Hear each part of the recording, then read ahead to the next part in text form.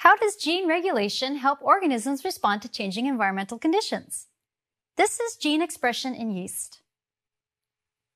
Your DNA contains thousands of genes to make thousands of different proteins that keep you alive and able to get through your day. But your body doesn't need to make all the proteins it can possibly make 100% of the time. That would waste way too much energy and matter. So genes that are not needed all the time can work on demand, only making the products they code for when those products are needed. This on-demand system is called gene regulation. And today, we'll explore how it works in yeast, which are tiny single-celled organisms. Yeast cells grow faster when plenty of food is available. Since yeast cells release carbon dioxide as they grow, you can look at how quickly carbon dioxide is released to estimate how quickly a yeast sample is growing. You can also tell if a yeast sample is able to consume a specific food you give it by seeing whether the sample releases more carbon dioxide compared to a different food source. Yeast might even be able to consume a type of food, such as the sugars glucose or galactose, but only if enough of the sugar is present, and only if there's enough time to activate the genes that make it possible to digest that specific sugar. Today, we're going to look for evidence of whether yeast genes to consume different sugars are either turned on or turned off. I have already connected my carbon dioxide sensor to my computer and chose a graph display. The procedure has two parts. Each of these bottles has 30 milliliters of liquid. These 3 bottles are for part 1. The control has only distilled water. These 2 bottles have sugar solutions made with distilled water. This bottle has a 2% glucose solution, and this bottle has a 2% galactose solution. In part 1, I'm going to add 1/2 gram of yeast to each bottle and measure the change in carbon dioxide over 5 minutes. We can get an idea of whether the yeast can instantly consume either glucose or galactose by comparing the rate of carbon dioxide produced over time with the control run. Each of these bottles contain 30 milliliters, 2% galactose for part 2, where we'll add liquid yeast samples that have been given 24 hours to try and grow in either plain distilled water or in a galactose solution. Like part 1, we'll measure the change in carbon dioxide over 5 minutes when each yeast suspension is exposed to a galactose solution. When the yeast samples are added to the bottles and while data collection is going, you need to make sure the solution is constantly stirred. If you don't have a magnetic stirrer, you could slowly and steadily swirl the bottle across the tabletop to avoid splashing while keeping the bottle contents moving. I'm using a magnetic stirrer with a stir bar, so I'm using a clamp and rod to hold the bottle steady during data collection. Now we're all set to begin. Let's start with the control run. First, I want to start the stir at a medium speed that will avoid splashing since the sensor can't get wet. I'm adding 0.5 grams of active dry yeast to 30 milliliters of distilled water, sealing the bottle, and then starting data collection.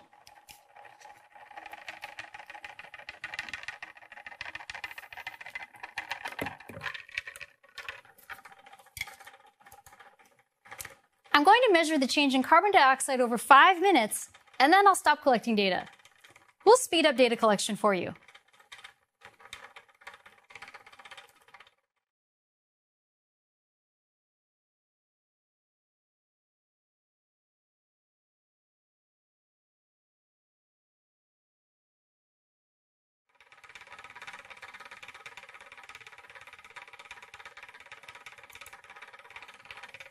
And there's 5 minutes. If you were doing this experiment in the classroom, you might not be lucky enough to have as many sample bottles and bar magnets as I have, and you'd have to keep using the same bottle and magnet for the whole experiment. You'd need to rinse the bottle and magnet thoroughly after each run, first with tap water, and then with distilled water, and then shake the bottle as dry as possible before adding 30 milliliters of 2% glucose to the bottle. Well, next I'm going to add 0.5 grams of yeast to 30 milliliters of 2% glucose and collect data over 5 minutes.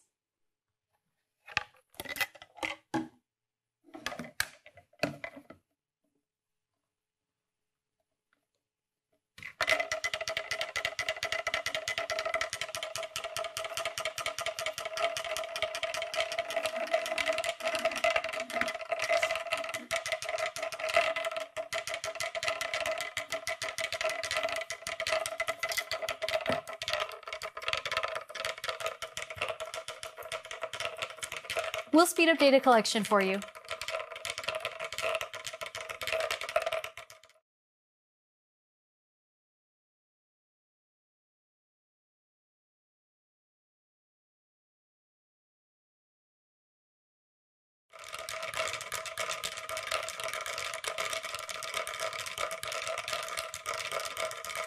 And I've stopped collecting data. The next sugar solution is 2% galactose.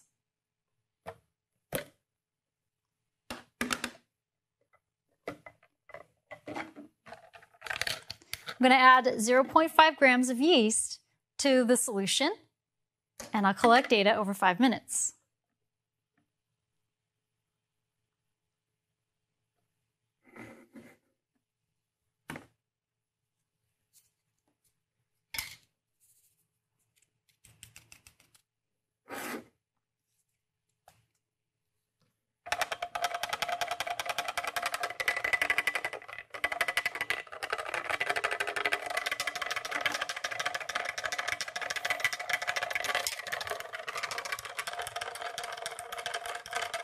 We'll speed up data collection for you.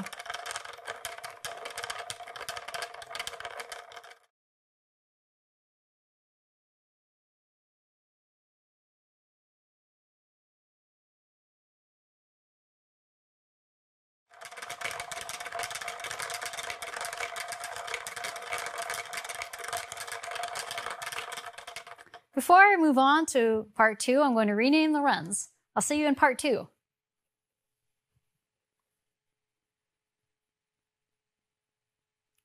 Now in part 2, we are using a 2% galactose solution in both bottles, but this time we're adding yeast that has been exposed to different environments over 24 hours. This solution was made with yeast and only distilled water, while this solution was made with yeast, distilled water, and galactose. Let's begin with the yeast that has been exposed only to distilled water. I'm going to stir the yeast suspension, then collect 6 milliliters.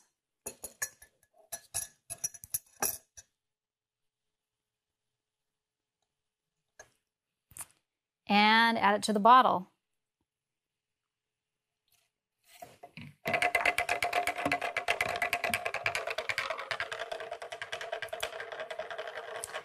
We'll speed up data collection over the next 5 minutes.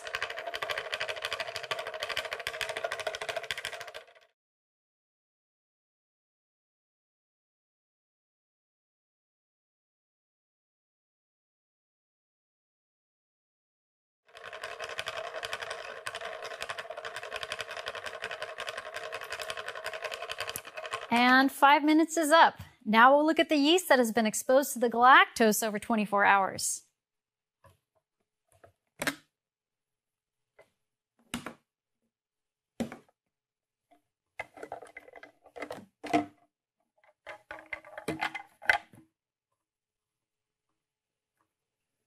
Stirring the yeast suspension. I'm going to collect 6 milliliters.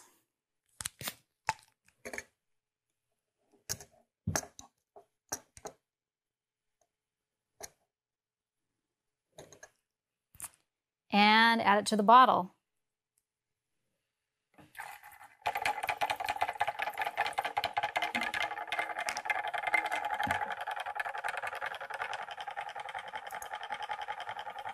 And we'll speed up data collection over 5 minutes.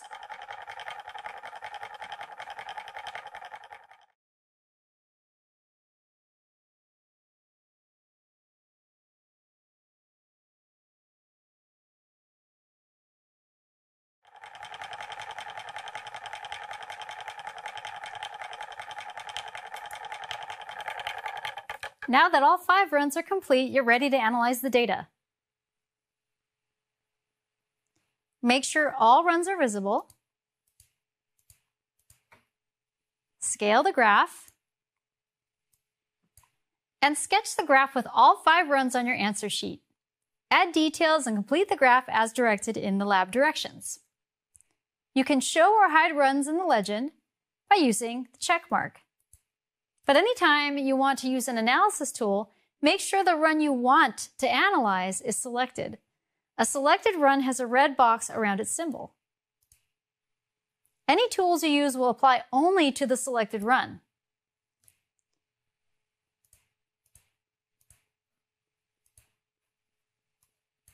You will need to ignore the first minute of data collection in each run because during this first minute, the sensor is still adjusting to the new environment. So we'll work with only the last 4 minutes of data. Add a coordinate at 60 seconds. Grab the gray box and drag it until you see the dotted line line up with 60 seconds and then let go. Tap the coordinates tool to reveal options.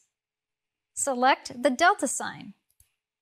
Then move the new coordinate to the end of the run.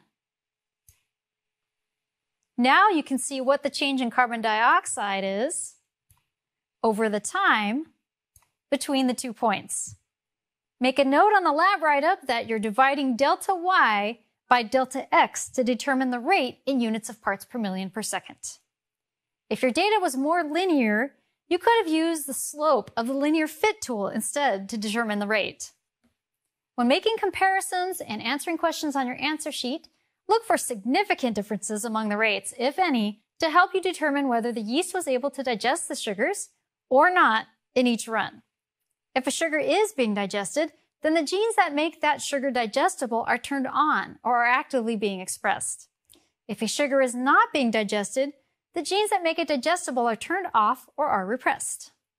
You might notice a background level of yeast metabolism even in the control run because before yeast is packaged, it is put into a dormant state and it may be coated with starch or other dead yeast cells or other carbon sources which the yeast may be able to digest as soon as you expose it to room temperature water. Take the background metabolism rate into consideration when you are making comparisons. You now have all the information you need to complete the analysis and answer questions in the lab write-up. Good luck!